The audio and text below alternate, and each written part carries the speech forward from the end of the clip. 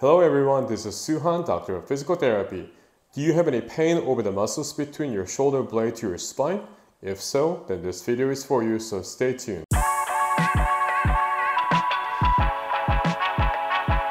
There are 3 conditions for those exercises to be beneficial. First condition is you have lateral scapular winging. It is a condition where your shoulder blade is relatively moving outward. And you can assess if you have lateral scapular winging by find the distance from the top side of your shoulder blade to the spine and the bottom side of your shoulder blade to the spine, and see if the bottom side is actually wider than the top side. If the bottom side is wider, then we can assume that this is lateral scapular winging, but we want to make sure to compare to non-painful side. If your painful side is wider than non-painful side, then we can safely say that that's lateral scapular winging. Second, you often sit or stand with a slouch position. And third, you have rounded shoulders. First exercise is scapular retraction.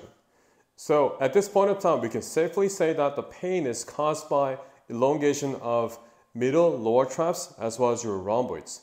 Because these muscles are weakened, so we have to strengthen them. We're gonna do this exercise by keeping your back straight, like you're pulling your torso towards ceiling. And I want you to arch your back with squeezing your core.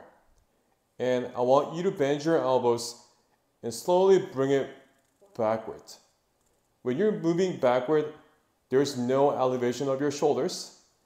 Rather, it should just be your shoulder blades are squeezing in.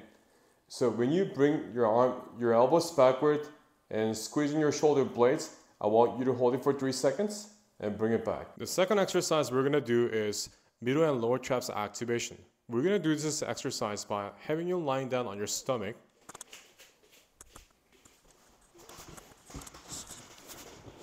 Like this way, with your arm off the table. And I want you to slowly bring it up until your torso. And I want you to bring your arm up as you bring your shoulder blade towards your spine. When you feel your muscles working between your shoulder blade to your spine, that's exactly where it needs to be activating.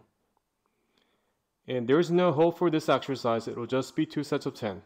The last exercise is open book. It's another version of strengthening those 3 muscles in addition to thoracic and lumbar rotation. We're gonna have you laying down on your side and with both of your arms straight. And I want you to slowly bring your painful side of your arm all the way back with your head following towards your arm. And when you feel your muscles between your shoulder blade to your spine, as well as the turning motion from your thoracic and lumbar side, and I want you to hold it for 3 seconds and bring it back. We're gonna try this one for 2 sets of 10 repetitions with each time holding 3 seconds. So how does that feel? Do you feel any soreness?